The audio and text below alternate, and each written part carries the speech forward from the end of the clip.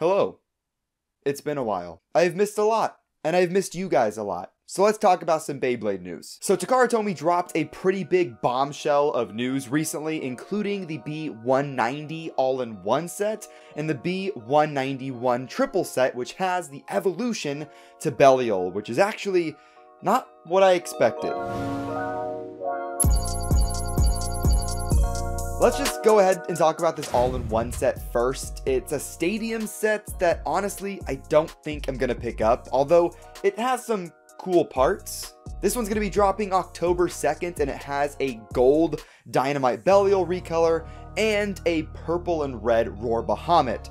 That Roar Bahamut looks nice. The coolest part of this entire set though is that it comes with metal drift. Takara Tomy looked at my combo video, Roar Bahamut on drift, and they decided just to put that in a box and make it purple. Not everybody is a big fan of metal drivers though, so if you don't really like it that much, then that's okay. But with Roar Bahamut, it's not gonna burst or slide that much, and it doesn't have any teeth, so you don't have to worry about that. But still, metal drift, it's cool.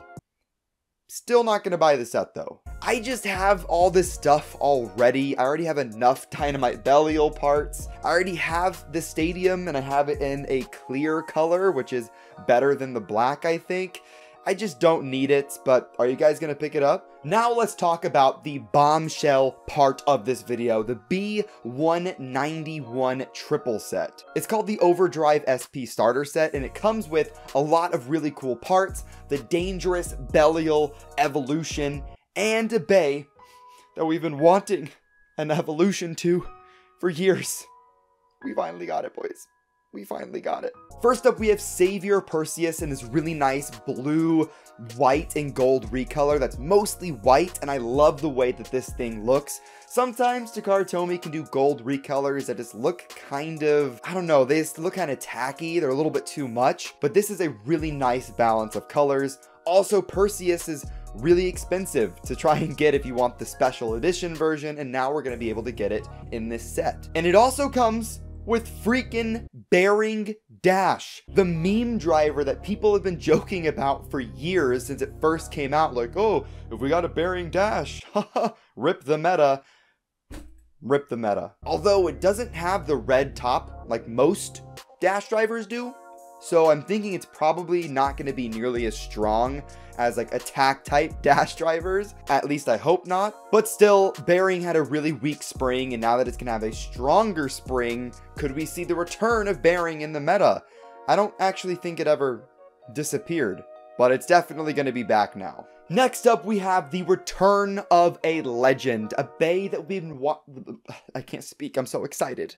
Next up, we have the return of a legend, a bay evolution that we've been wanting since Beyblade Burst Chozetsu or Turbo, whichever one you prefer. I even mentioned this bay in my top 5 Beyblades Takara Tomy forgot about video, and that is a brand new Phoenix. Now, the parts for the bay are not great. We're getting Metal Universe, and we're also getting Tapered, or Taper, which is the disc from Vanished Fafnir, so kind of recycled parts, but the actual layer portion looks really, really good.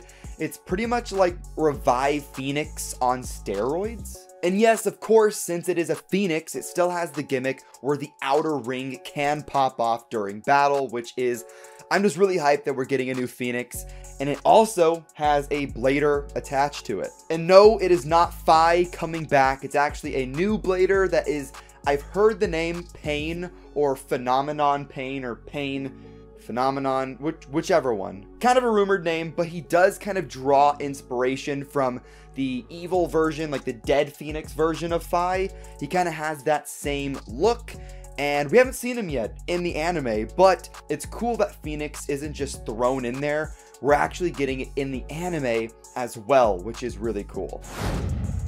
And now we move on to the new Belial evolution, Dangerous Belial, which is basically a Valkyrie upgrade.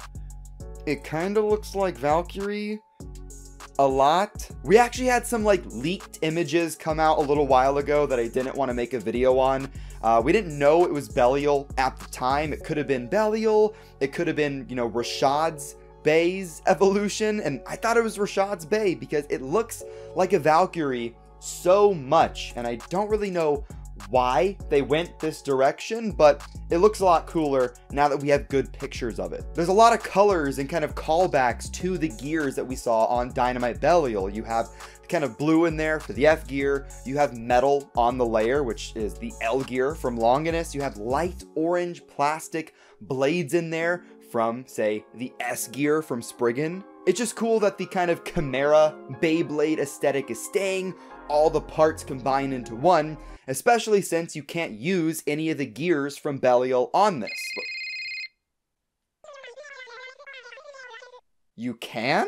Now this is the part that I was not expecting at all. I kind of assumed that they would mix all the pieces together and we would get just one big Beyblade. And that's what we got. But they actually have it to be compatible with the gears that have been released so far. I mean, look at this chunky thick boy. This part was surprising. I don't know how it's gonna perform when it's so built up like this, but this thing has got to be super, super heavy. In fact, I want you guys to place your bets and put your suggestions in the comments to how many grams you think the full, perfect Dangerous Belial combo is gonna be. It's gonna be ridiculously heavy. Now guys, let's talk about the driver that comes with Dangerous Belial. It's a combined driver, which I'm not surprised about at all. It's kind of typical we get this so late into Beyblade seasons. Has quite a bit of metal on it, and it's kind of like an ultimate reboot or like a reboot sort of thing. Takara Tomy released a pretty dramatic video showing off the driver a little bit, calling it the overdrive or overdrive system, and it pretty much works like reboot. The driver starts off in a more stamina or at least more balance oriented mode, and then it shifts into an attack mode. I'm just not sure if it works like shot where it can be activated by contact, or if it works like ultimate reboot where it's from the Bey slowing down and losing spin. We'll just have to wait and see. And the set comes with a brand new orange and clear launcher, which looks pretty cool as well. Maybe Payne or whoever uses Phoenix is going to use that one. We're just going to have to wait and see. This set comes out October 9th. I have not been able to pre-order it yet. Let's talk about that for a second. So typically I pre-order my Beys on Amazon Japan. I have quite a while to pre-order them until they go out of stock. Apparently this set went out of stock really, really fast, and I almost pre-ordered it for $200 US on accident.